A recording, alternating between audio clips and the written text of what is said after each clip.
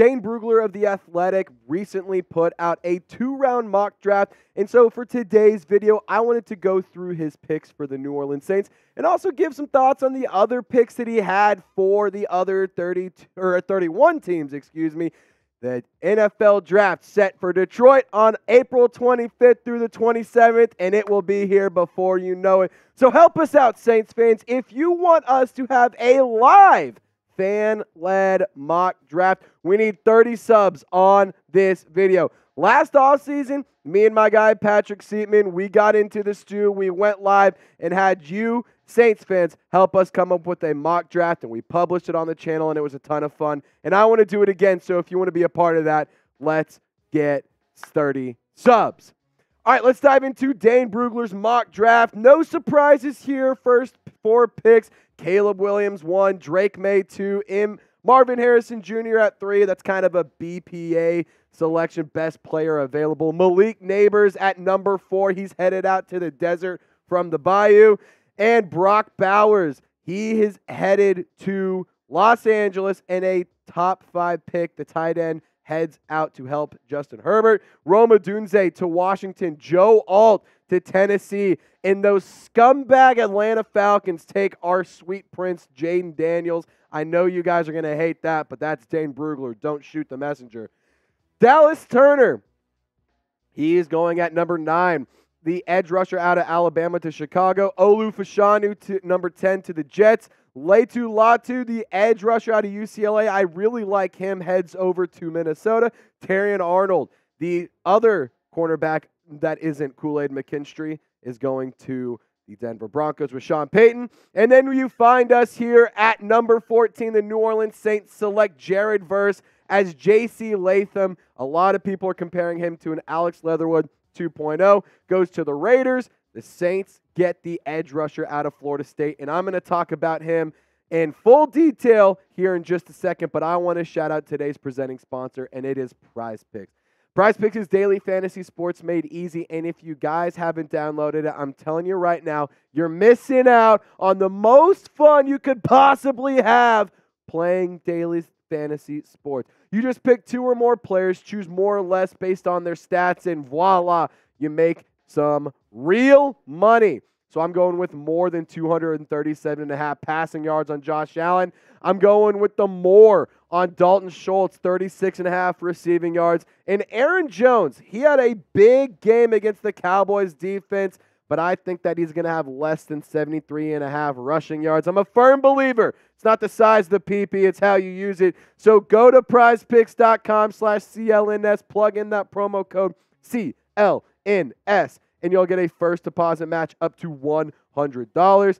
Shout out to Prize Picks for sponsoring today's video. All that information in the comment section and description of the video, because I love you and because you're my best friends.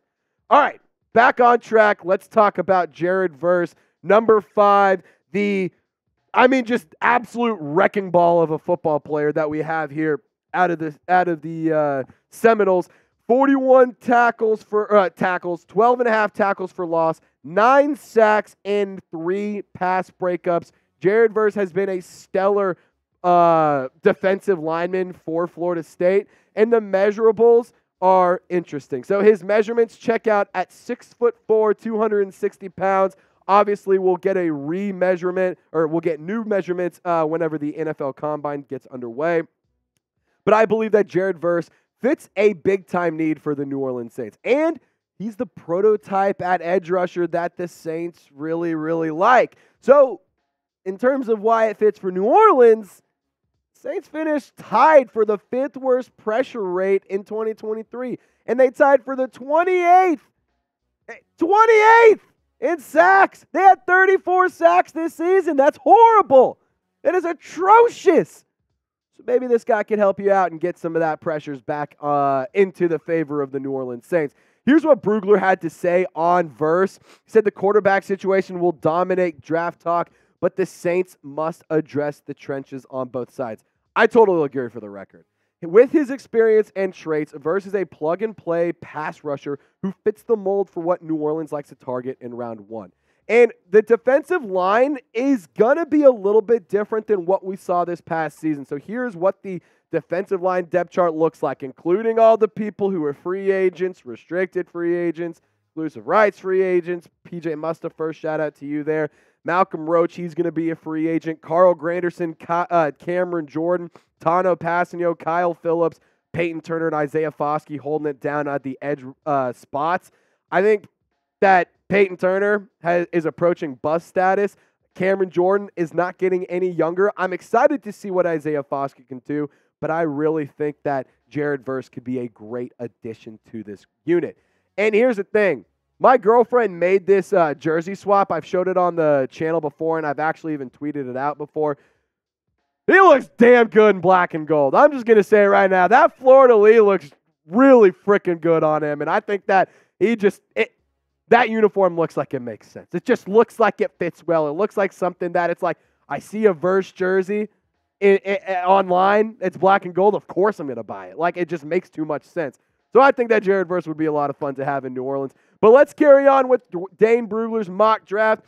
The LSU wide receiver, Brian Thomas, who I think is a sneaky, underrated guy. He goes to the Jags at 17, J.J. McCarthy to the Rams at 19 overall. I think that's a very, very large reach for J.J. McCarthy, but yeah, that's just my personal opinion. Cooper DeJean, he goes to the Pittsburgh Steelers. Shout out to him. And then you have a bunch of guys that, get drafted in the trenches. You got Jackson Powers Johnson, Talise Fuaga, and Tyler Guyton. Makes so much sense for the Cowboys to just draft another lineman after they get knocked out of the first round of the playoffs. Tell me that it's not death taxes and that for Dallas. And then when you go to the next few picks, you got Kool-Aid McKinstry to Tampa Bay. And then a handful of more guys in the trenches. Keon Coleman goes to the Buffalo Bills at number 29 overall. You got Graham Barton, an offensive lineman that I think could also make some sense for the Saints. He goes 31 to the San Francisco 49ers. And then we get to round 2 where Adonai Mitchell, I think he is a stud. He's a touchdown machine. Shout out to producer Tex. This is his boy. Hook him from producer Tex. Bo Nix, pick 6 Nix. Get him as far away as possible from my state. Get him as far away as possible from the boot. The only way that he should be allowed in the state of Louisiana if he starts selling crawfish and meat pies. Other than that, keep him away. Chop Robinson, I like him. He's a good edge rusher out of Penn State. Chris Jenkins, a defensive tackle out of Michigan, goes to the Chargers. You also have Tyler Nubin, the safety, goes to the Washington Commanders. Jaden Hicks, another safety off the board. Jalen Polk, the wide receiver, goes to the Atlanta Falcons. So you get a little Jayden Daniels, Jalen Polk. That is a really nice set of 2 picks for Atlanta. And honestly, if those are the 2 guys they get, and they get a Bill Belichick, that might be a little scary. But then Michael Penix goes to the Raiders, and here we are, the Saints picking in the second round, number 45 overall. That is the Denver Broncos pick that we got whenever we traded Sean Payton. Dominic Pooney, the offensive lineman out of the Kansas Jayhawks. Here's Brugler's breakdown of the player. The Saints aren't ready to give up on Trevor Penning just yet, but they still need to address the offensive line in a major way. After playing with his older brother at Central Missouri, Pooney transferred to Kansas and put together back-to-back strong seasons, starting at both left tackle and left guard. So I think that Pooney is actually like a prototypical Saints football player. He is exactly what they want. 6'5", 320 pounds. He's pretty big. We'll say this. Arm length isn't as big as you like. He has shorter arms, so that may kind of impact his draft stock throughout the pre-draft process. He is a great run blocker, though, and he has a very wide body, thick build. He's scrappy. He's hard to move, and once he sets that anchor, he's got you. He's got you done. It's game over for him. And here's another Saints thing. We love our Senior Bowl players, and he got accepted an invite to the Senior Bowl. He's a very versatile lineman, similar to Nick Saldiveri. He has 25 starts at left tackle, 13 starts at left guard, and 3 starts at right tackle. Now, the Saints' offensive line needs a massive facelift. Andrus Peat, he could be leaving in free agency. Trey Turner, he was signed in last offseason but left after just like 2 practices and was placed on season-ending IR. Cam Irving, Max Garcia, also free agents this season, this offseason, so we could see them move. The Saints move on from them. Landon Young, Andrus Peat, Trevor Penning. I mean, it's got to be better. This offensive line just has to be better. I love looking at the offensive line group because I think that they are the units that win and lose games. But this is an ugly set of guys right here. And I'm not talking about their headshots. I'm talking about the production. It was ugly last season, and I don't like what I saw. But I need you to tell me, which position should the Saints draft first? I like that Dane Brugler went edge rusher. In my mock draft that I put out earlier this week, I went with an offensive lineman, just kind of flip-flopped them. So I want you to let me know your thoughts in the comment section. Which position should the New Orleans Saints draft first? So in terms of Dane Brugler's accuracy, here's kind of how things have gone. Last year, whenever he did his, first 2-round mock draft, he had 6 of 10 correct in the top 10. In round 1, he had 20 of 31 players. And I'm not talking about where the players went, just he got 20 of the first round, 31 players right. And then in round 2, he had 10 of the 32 players. Obviously, there's only 31 picks in the first round last year.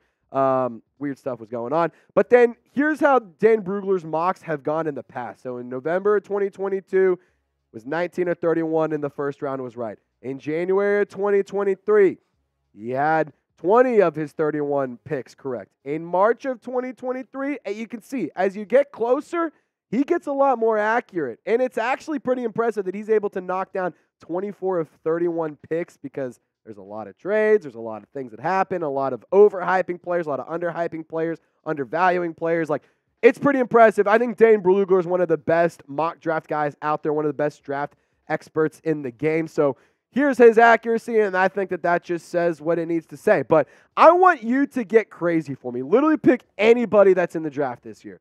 Who's your dream draft pick? Is it a Caleb Williams? Is it Jayden Daniels? Is it a Marvin Harrison? Who is it? I want you to let me know who is your dream draft pick. If you could pick any player, you see that right there. Get crazy, and y'all stay golden. We'll see you next time. Peace.